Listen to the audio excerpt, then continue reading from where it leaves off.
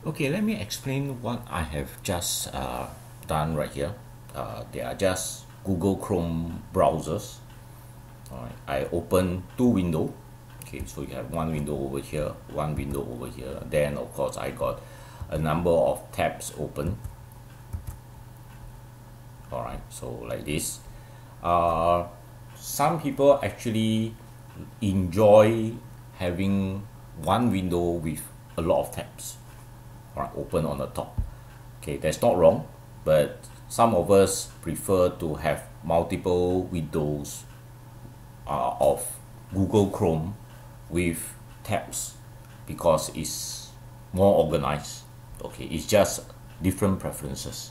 But what a lot of people don't understand is you don't have to type in and open another tab between windows. Okay, so let's say I have a Facebook over here, but I don't want my Facebook to be in this window. I want my Facebook to actually be in this Google Chrome window. Well, you don't actually have to open another tab and then type Facebook, then close this one over here. It's a waste of time. What you can actually do is you can just click and drag it over, and your Facebook will be over here.